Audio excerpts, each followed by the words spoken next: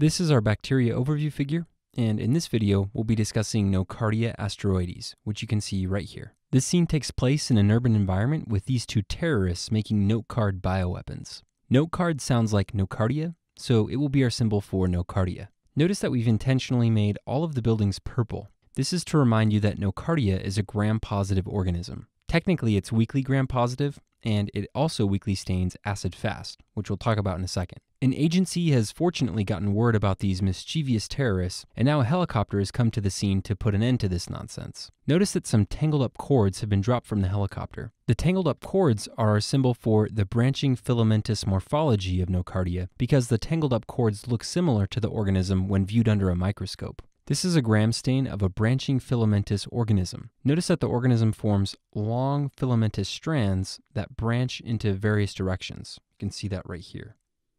Next, notice that we've shown a bunch of dirt in the road next to the sidewalk. This is here to help you remember that Nocardia is endemic in soil. One of the soldiers who dropped down into this drug bust from the helicopter is now standing up against the door getting ready to go in. However, as you can probably tell, he seems pretty nervous about this situation, probably because this is his first rodeo. In order to calm his nerves, he has an inhaler.